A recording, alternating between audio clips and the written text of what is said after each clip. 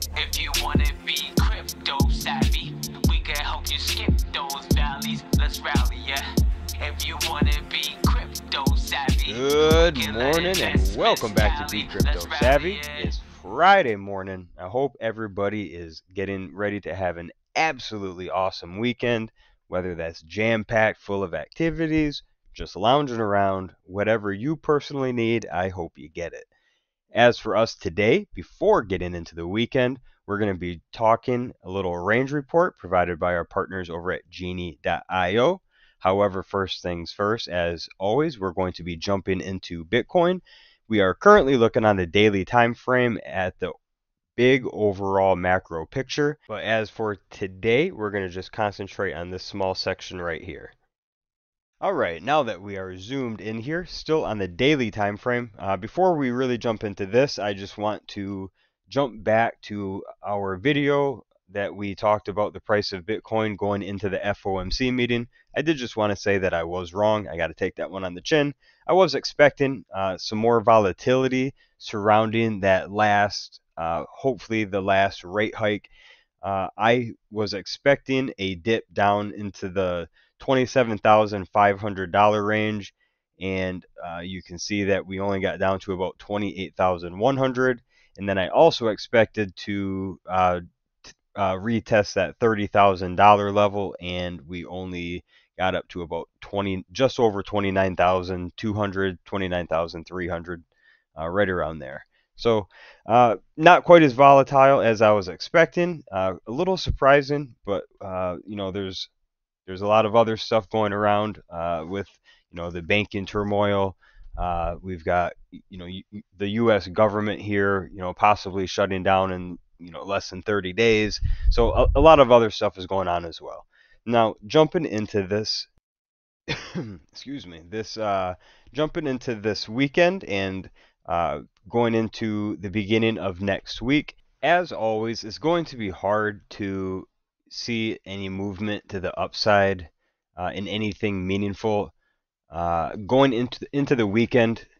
During the day on Friday, we might see some movement. With us already peaking out yesterday at 29.5, I would say it's probably slim that we get higher than that today. Possible, yes, not out of the question by any means. Now, going into the weekend, however, with retail being really the only market participants left during the weekend, and then also on top of that, we are at the very top of where we've been testing and getting rejected continuously, and we are now in that rejection zone currently, which on a Friday isn't really a great place to be. Now, as I said, testing around that same high as we had yesterday, 29,500, possibly testing that $30,000 level before getting, a hard rejection. I think that's probably the top that we'd see today. If you look down at the volume, you can see that we've had decreasing volume each of the past few days, which actually has been as a bearish divergence in relation to the price increase. Now, if we look down at our relative strength index, we can see that we have been slowly putting in higher highs. So that is moving in the right direction to make a push to the upside.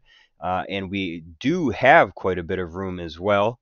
Currently sitting at about a 53, so barely over halfway and moving in the right direction. So that is definitely a bullish signal on the RSI. I do want to jump down into the stochastic RSI as well. Pardon me, and my phone going off while I'm trying to record. I wasn't expecting that at 6:25 in the morning. Now on the stochastic, you can see same thing. We are putting in higher highs and moving in a bullish direction. On the stochastic, however, we are already up to 70, getting close to that overbought area, which this is more in line with what we actually are looking like on our charts, giving us indication of a little bit higher of a push possible to the upside before being in that overbought territory, where we would expect a slight pullback. Now, the last thing I'll mention on the smaller time frame is we are in this converging triangle, and when you are in an converging triangle versus an expanding triangle, like we have in the bigger macro picture. So in the bigger scheme of things, we've been working through our expanding triangle, and on our smaller time frame here, we are in this converging triangle. Now, when you have a converging triangle, at some point you have to break. Obviously, when you are getting closer and closer towards the tip, you're either going to break to the up, or you are going to break to the downside. Now, one more thing to note about these converging triangles is as the closer you get towards the final or the tip of your converging triangle, the more explosive your move is going to be. Not always, but a lot of times that is the way it plays out. And if we extrapolate this, we can see, depending on where exactly we break out, we can see that if we were to break to the upside, there is a good chance that we would test that $32,000 levels according to technical analysis of this one formation. If we were to break to the downside, you can see that we would test around that $25,000 area. Now, that's not an exact science, but it does give you a ballpark to then use your other indicators to really pinpoint and locate, a good opportunity is if you were looking to dollar cost average or to long or short, depending on, what your play is. And if we look down here at our historical volatility, you can see that this is slowly pulling back as well. And I currently have the Bollinger Bands placed on the chart. You can see we are not really getting close to a pinch, which is where you would typically have your breakout, as you can see back here. As the Bollinger Bands pinch together right here, that's where you have your explosive movements after. And right now we're just not seeing that. So overall, I'm looking and seeing a lot of bearish indicators showing pullback or at least some sideways trading.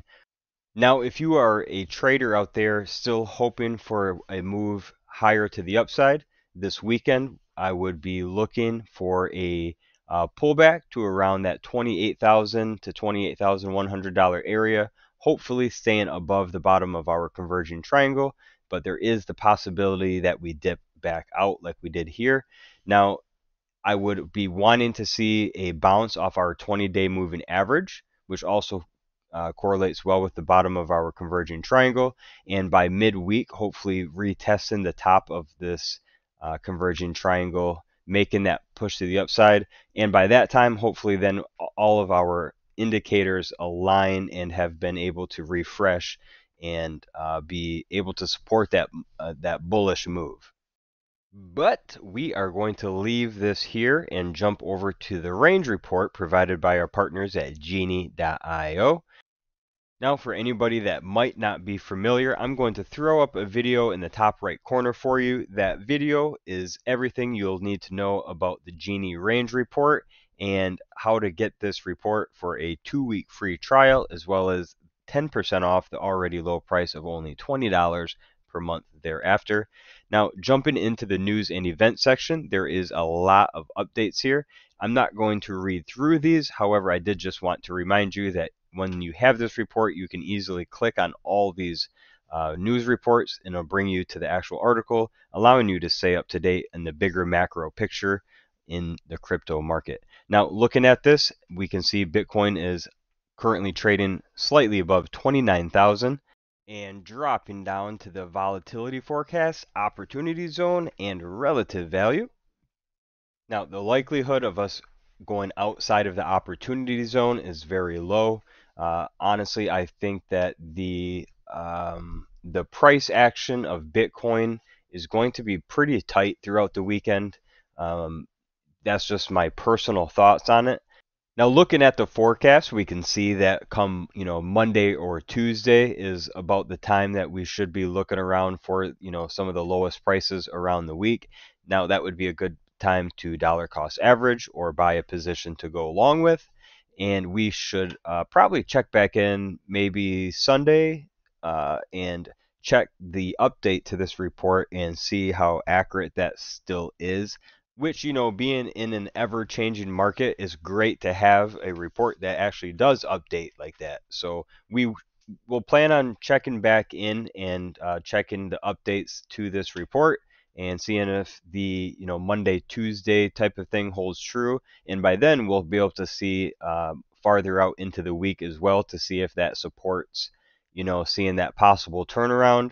And, you know, maybe by midweek, maybe retesting the upper band of that converging triangle. And, you know, possibly by Sunday we'll have a better indication on what our indicators are going to be looking like as well. So something to look forward to for the weekend. We're not going to spend time on candles as we were already in trading view, and we actually had already talked about RSI as well, so we're not going to spend time there. Looking at the MACD over 30 days, you can see the bounce that we had talked about a couple videos ago, and we still haven't crossed. Since then, we've just been kind of gradually slipping lower. Over on the stochastic over 30 days, we actually just did get a bullish cross. We are about midway through our stochastic, reading at a 51 and moving in the upward direction. Now, these are 30-day indicators, so keep that in mind. Over on the average price with 30 days, I'm going to shrink that down just a touch, and you can see we are putting in slightly lower highs and lower lows, and we have talked about this as well. Now, we are on the smaller time frame or the smaller view putting in, you know, lower lows and lower highs. However, in the grand scheme of things, we are still moving in that upward bullish direction. It wouldn't be until about $25,000 that I would consider this a change of character. And by change of character, I mean switching from an overall bullish sentiment to bearish. But let's get back to the report. Bitcoin on balance volume, you can see back here, we had talked about seeing that drop, and it got stacked right back up. We're at the same levels we were at previously. The average directional movement index is still pulling back beneath that 25, which is not a good sign as far as a bullish move or any move for that matter. Bitcoin Ultimate Oscillator still very neutral, sitting at 48 today. Parabolic stop and reversal. We did just get a switch to a buy signal, which would be interesting. I do still see this pulling back. So over the next couple days, by Sunday, we'll see if we have our 3 buy dots, which would be our solid confirmation for that reversal. Looking over at the Fibonacci retracement, we just got a touch on our 618 with our candle yesterday. Looking at the candles with Hikaki over 90 days, we just got the solid bear confirmation back here on the 30th. And the Bitcoin Kopot curve actually did pierce the 0 line, which honestly I wasn't anticipating. So that'll be interesting to check back in on Sunday as well, to see if this is still continuing in an upward direction or if we did just get a curl back around like one of these here. So just another thing to come back and pay attention to on Sunday. That'll give us a good indication for the following week. As for this report, firing on 89% accuracy, super stellar. And we are going to leave the video there. If you got anything of value from this video, make sure you smash that like button. Probably the single most way that you can help out the channel. And make sure that you keep an eye out for an XRP video that we should be getting together and releasing. We do have some possible good news on an outcome pertaining to the XRP case shortly. So awesome news there, and we'll catch you guys on the next one. Enjoy your Friday and your weekend. See ya. Like, comment, and subscribe, yeah.